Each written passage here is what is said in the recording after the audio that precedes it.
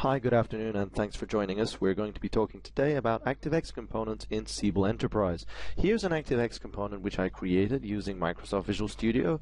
I'm not a programmer, but this is just a simple tool. This tool has very little code, but it is designed to let a user click on a vehicle to identify where an accident has occurred. So all this is standard programming. This is nothing that I invented, but it does try and illustrate that even for a simple tool, there is a large amount of managed programming that has to happen.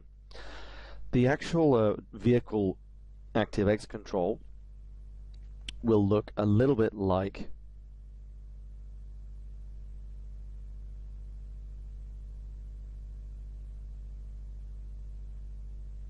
this.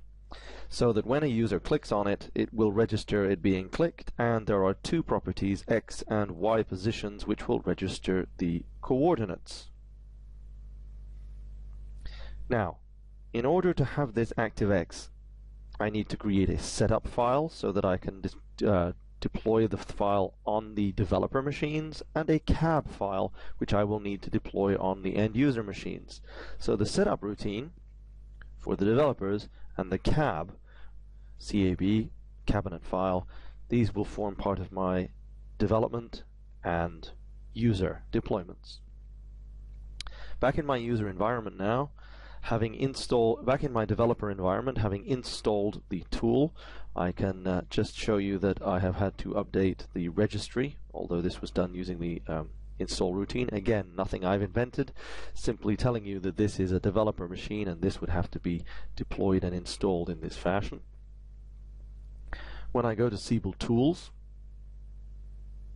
I register the existence of my control using the DLL and the class objects. Here you can see that I've had to register the DLL using the class ID, which I found in the registry, and I have registered the existence of the cab file, whereas in the classes I have also had to register the existence of my DLL and register it as an ActiveX control. There we go. So this file, I need to reference the cab file in the pre-deploy.htm script, HTML file, which is used to deploy the ActiveX controls to the end users. It's in the public ENU folder, so if you're running multiple languages, you'll need to have multiple instances perhaps of this cab file with a different UI. But let's go to my pre-deploy file. Here it is.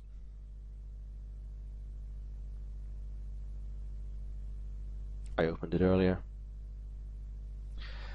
So this is a standard Siebel applications pre-deployment file designed to help us administrators deploy ActiveXs that form part of the standard Siebel release. So I would have to include my new non-standard ActiveX as part of this file, including the class ID and a reference to the cab file. This would have to be deployed on all of the users who are going to actually use my control. So when I open the window on a user machine, they would see something like this, only with my new ActiveX they would also see something like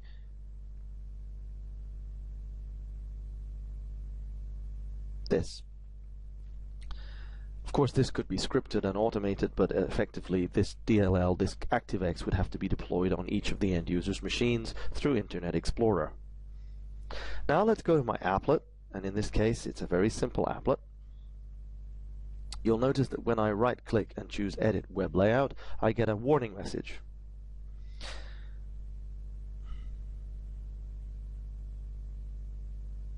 This is because the ActiveX has been placed on the applet. As you can see, the Siebel Tools development environment allows me to include ActiveXs on my applet, and once they are included, I can see the X and Y properties here that I showed you in Visual Studio.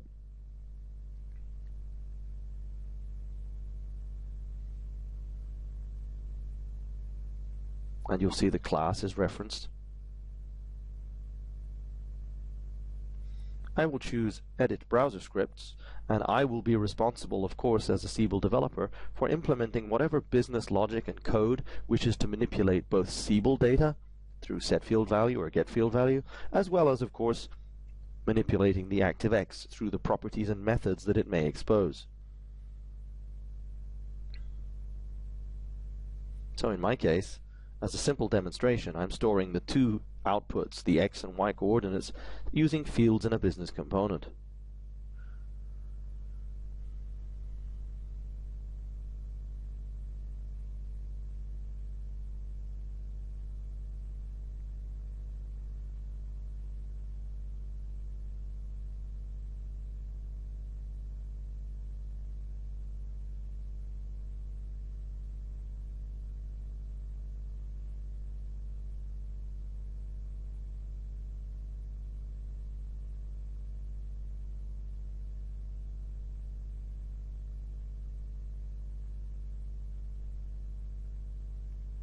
Going into the application and choosing Contacts,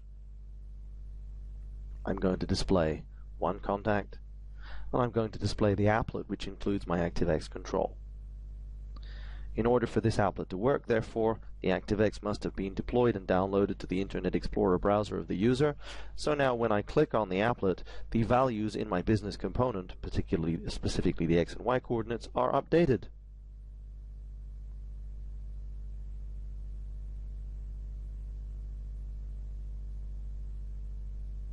There we go. Of course, since this is browser scripting, I will be responsible for making sure that the correct browser scripts have been generated and the corresponding JS files have been deployed to my Siebel web server using the time-stamped folder that is provided. But each time a new version of this code is created, I will need to make sure that these files are updated and everyone is therefore able to use the enhanced functionality.